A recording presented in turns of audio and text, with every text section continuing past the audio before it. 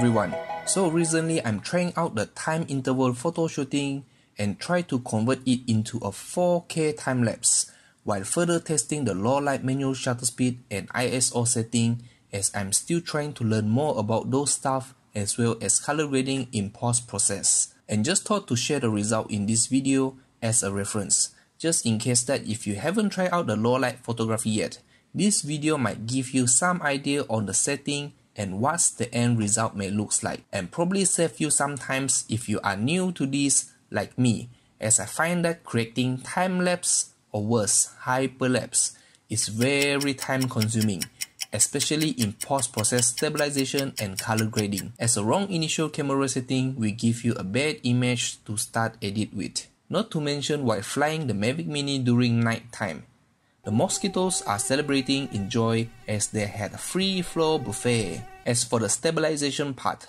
taking still time-lapse photo is very much depending on the wind, accuracy of GPS or bottom vision sensor, so a slight movement will be very much noticeable. As my only editing software back then, Filmora 9, stabilization could not stabilize the video properly, so I had to find another alternative software that can do a better stabilization work, and I found that Adobe After Effects stabilization is much more customizable and the result looks promising in some of the YouTube video I've seen. I give it a shot and took me 2 days to learn how to use Adobe After Effects stabilization as a first timer, and the result is much better than Filmora. Not perfect yet as I'm still slowly learning onto it. Thanks to all those tutorials in YouTube that I get to learn from, and a special thanks to one of the social group buddy, Ajis Saleh, for providing some stabilized tips. The sample video will be focusing on the shutter speed of 0.25 second, 0.5 second, and 1 second, with 1 step different on the ISO value. I'm not a professional or rather experienced in this field, especially in color grading, so the end result after color grading might look awful. Google and YouTube has provided me with most of the guide. Other than that, it has to be experience, trial and error. Practice makes perfect, isn't it? I will welcome any constructive comment that can help me and the others to improve. I would also like to take this opportunity to thank all my subscribers. Your support really meant a lot to me. Thank you for giving me a chance to grow in YouTube. Feel free to subscribe to my channel as I will be sharing all the things I've learned and related to Mavic Mini.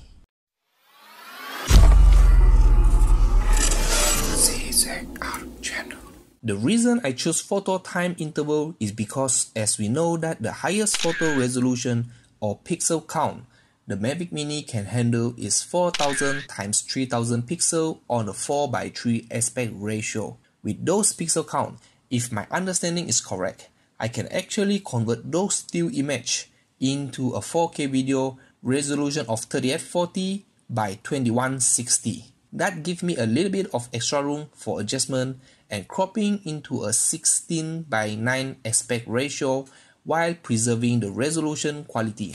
Aside from pixel or resolution, if we want to create a light trail effect video with the Mavic Mini, we need a longer shutter speed to achieve that. With the video manual setting, I don't think the shutter speed is enough to do that.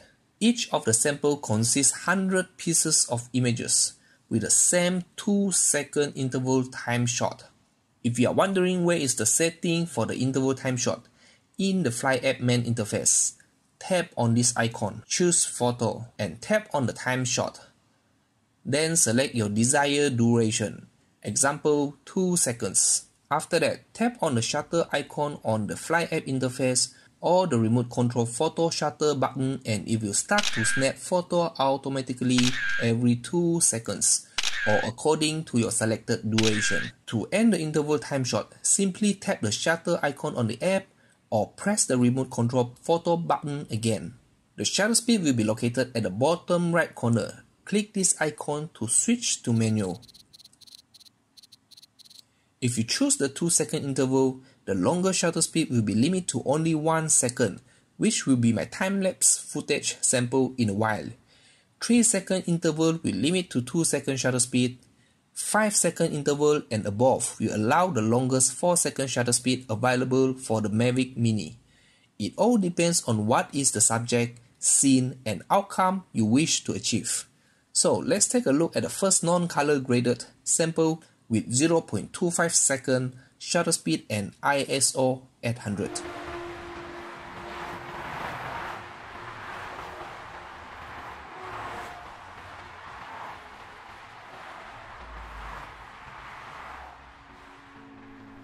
I purposely did not put one photo per frame, that's why it looks choppy, just to increase the duration of the sample video. Otherwise, the 100 pieces images will only last 4 seconds with a 25 frame per second output. If you notice, there are too much noise, especially on the sky, flaring everywhere. So I probably could make myself a conclusion that ISO at 100 is not suitable with the current lighting condition. If we just focus on the shutter speed, you will notice that there is a slightly short light trail on the moving vehicle. Now let's take a look at the second non-color graded sample with 0.5 second shutter speed and ISO 400.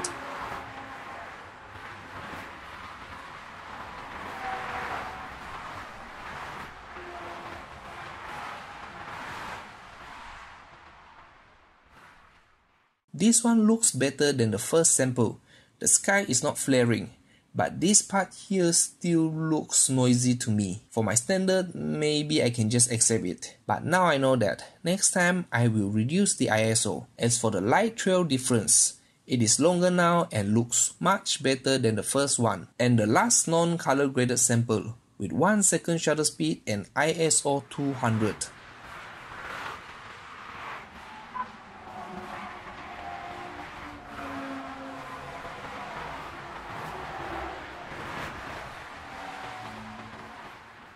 The sky still looks a little bit noisy to me, but I think it's manageable.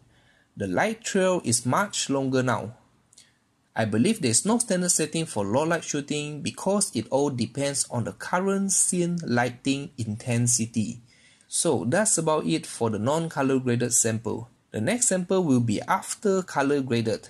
I used the image of 0.25 second shutter speed and ISO at 100 as a base and applied the same color graded preset with Lightroom Classic to all the samples. I know I shouldn't be doing that, just a curiosity to see how it looks like by maintaining everything the same except for the camera setting and to keep the colors identical for the purpose of this video. Again, it may look awful and possible overdoing it. It's kind of like a new chapter to me. So there you go.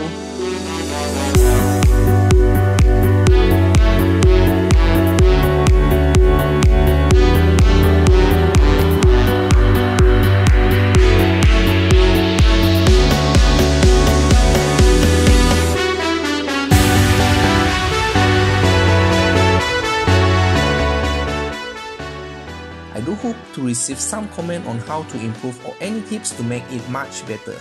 Thanks for watching and see you on my next video.